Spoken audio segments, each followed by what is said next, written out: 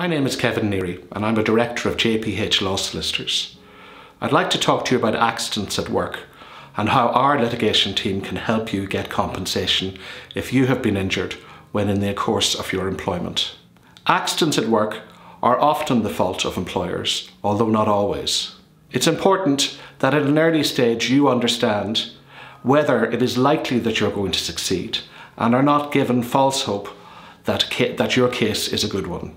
We, on the other hand, are committed to getting you compensation in cases where you have a valid claim. What we need to do in establishing liability in an accident case involving a factory is to examine the circumstances, take witness statements, photographs from you if possible, and examine the circumstances carefully as to what happened.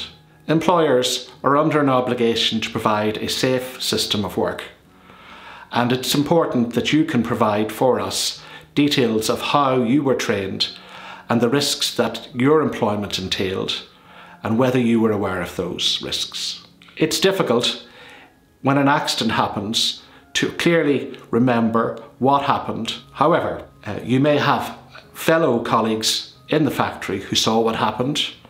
There will be accident records, and in many factories these days there is CCTV that will help us establish the circumstances as to what happened and ensure that your employer is made responsible in the event that they are liable.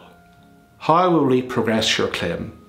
We will make sure that we have the appropriate medical evidence to establish the nature and extent of your injuries and your future loss as a result of the accident.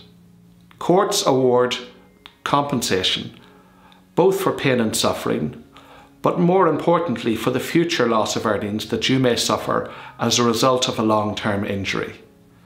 All of these factors need to be taken into account before your case can be settled promptly and reasonably. It is not always the quickest solution that is the best solution for personal injury cases.